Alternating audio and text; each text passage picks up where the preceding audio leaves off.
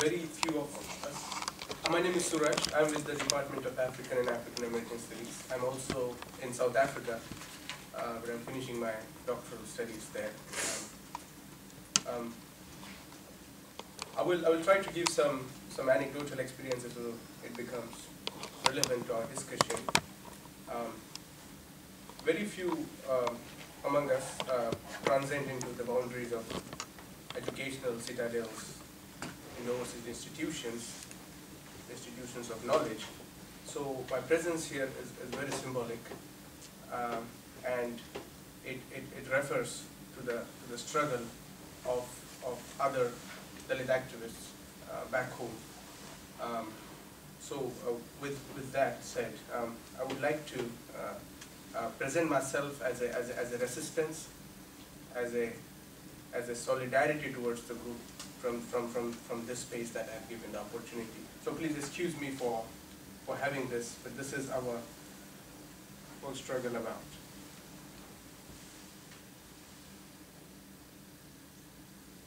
It says cast outcast.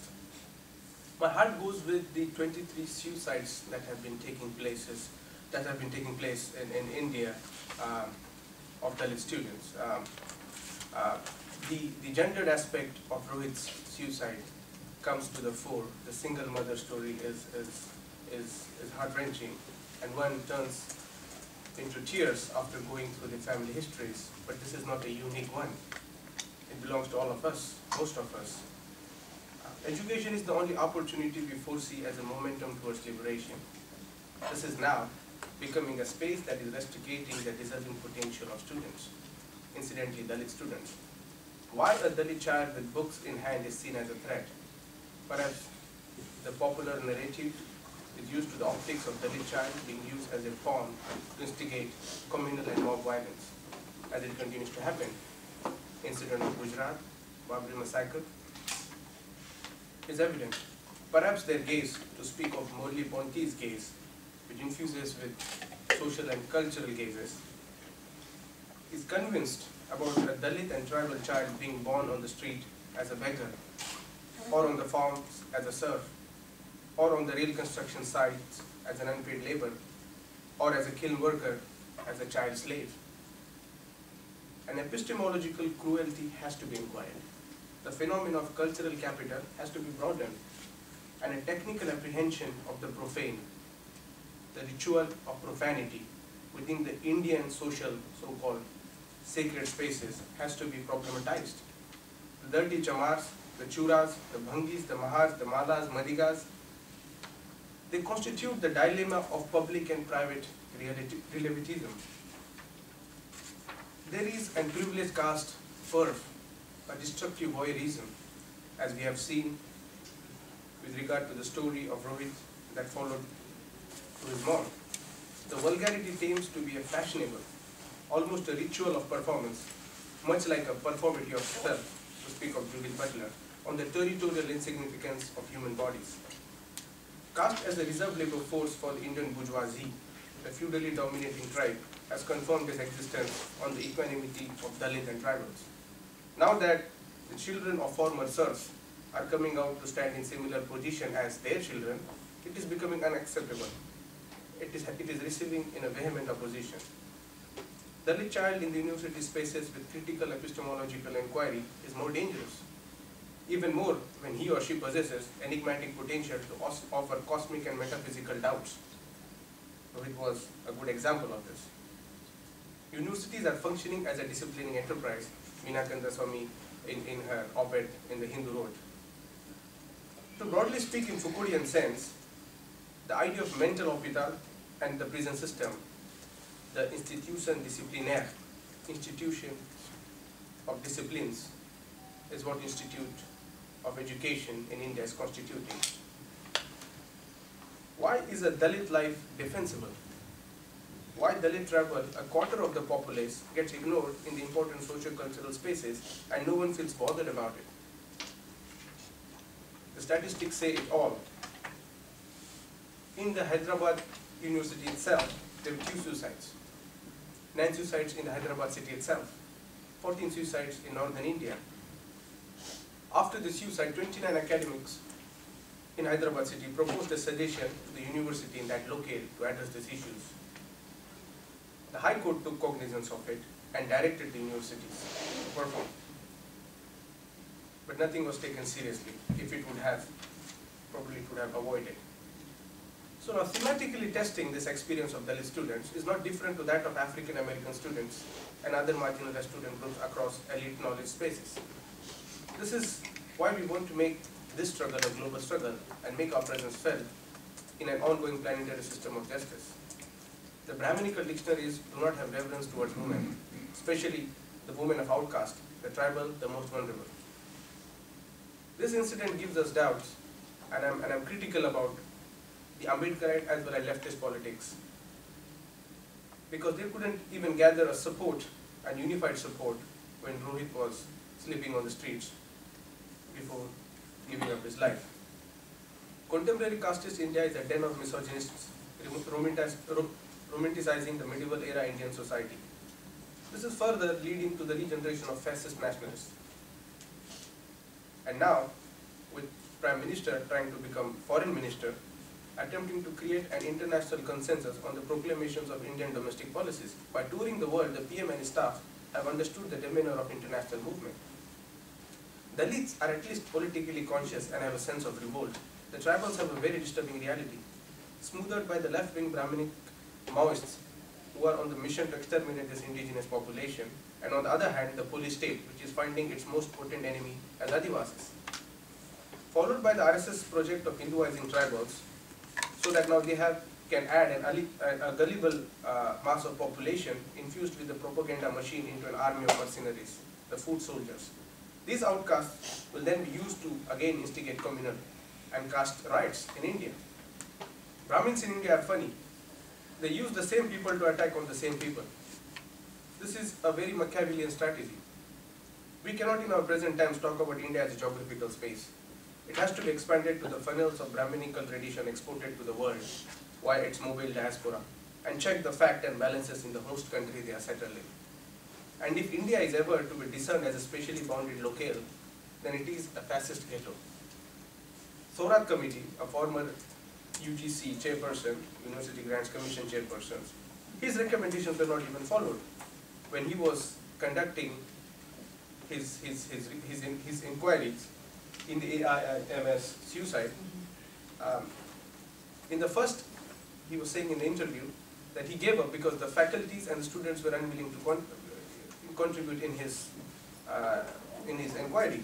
So he had to come up with a new design, a model for people in order to gather the data. After suggesting the recommendations of the institutes, there was immediately a suicide the same next year. The report discovered shocking instances of faculty prejudice and discrimination. Marks are given according to students' castes. Practicals, for example, have a great share in deciding student percentile. My own example, for my final year, I was active in student politics. Out of 100 marks, I was given 91 marks for my practicals. And this is a total discretion of the faculties who have this right. And when the final results came out, I was the third in the university rankings, and the second person, she had in practicals 96 marks. So she had 5 marks more than me. In total, she only had 1 mark more.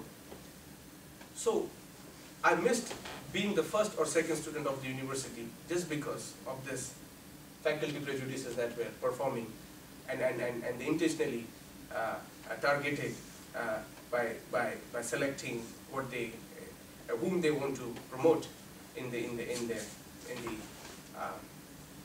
academic scrutinies. Also, as a scholarship holder is no pride. In fact, it should be pride because it is a selection. Not only Dalit students are given scholarship as state provost, you have to be selected on your merit.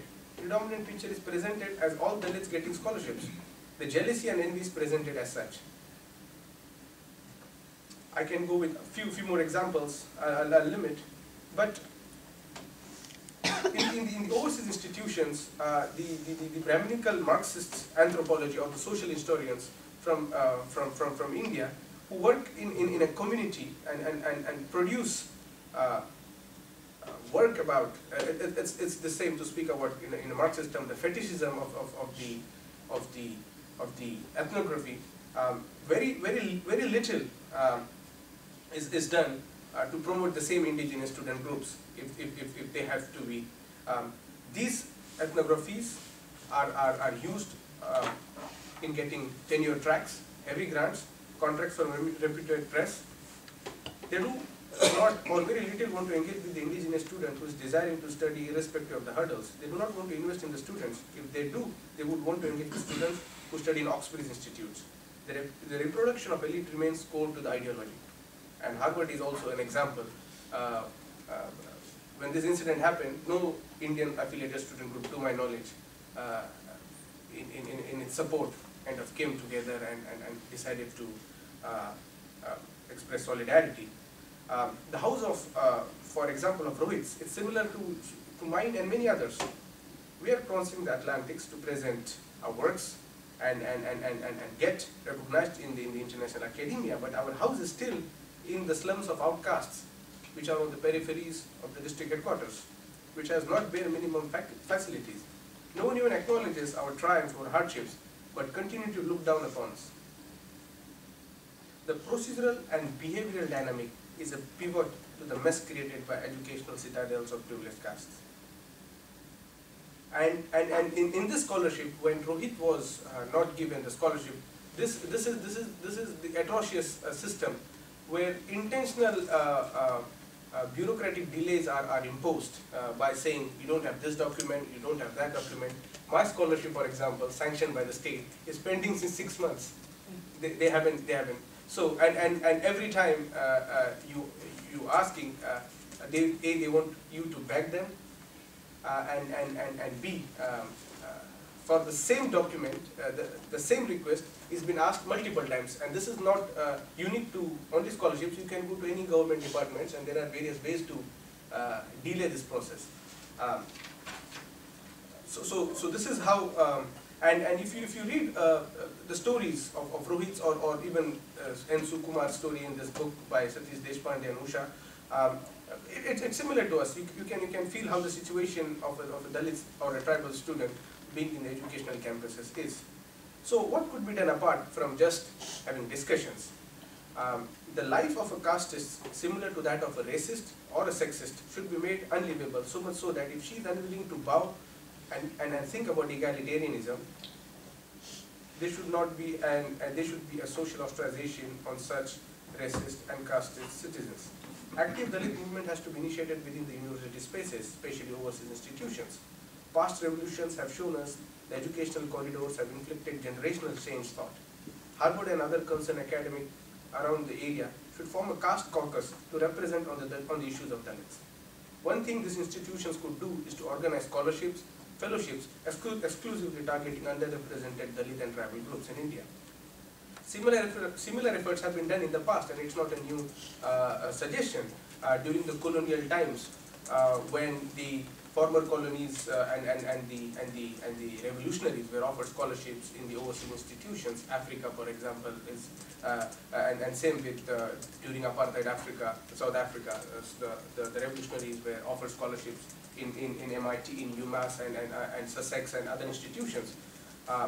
This is the situation where livelihood of Dalit and tribals is underrepresented and in a serious consequence. Similarly, there should be a strong statement released from the US-based and other overseas institutions. Whenever partnerships or of that sort are made with Indian universities, performance of institutes in community building